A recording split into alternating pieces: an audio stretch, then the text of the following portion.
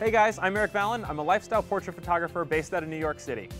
What I'm going to do today is walk you through a quick and easy setup with a single flash and a single modifier to overcome those harsh midday shoots that you sometimes find yourself in. So what if the only time you can work with your client or your subject is at high noon or 1 o'clock in the afternoon?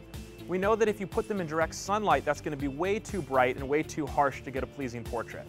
So the first thing you want to do is find a little bit of shade like this, and then make sure you place the sun behind your subject.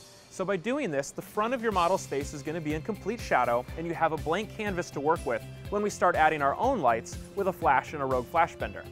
So the first exposure we're going to look at is for the ambient light. So we're going to manually set our camera so that all this background going on behind our model isn't overexposed. So once we've got that dialed in, you'll look at the photo and you'll notice, yes, beautiful background, but our subject's kind of dark.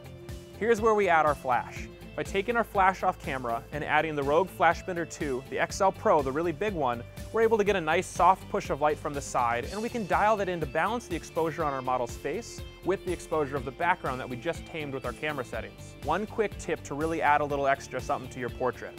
I like to add just a quarter cut of CTO, which is a color temperature orange gel that Rogue makes. By putting it on the light, it warms up the light from that flash in comparison to everything else, so it makes your subject look like they've got a little extra tan on their cheeks. What that does is it makes them look a little more alive, and they'll absolutely appreciate you for that.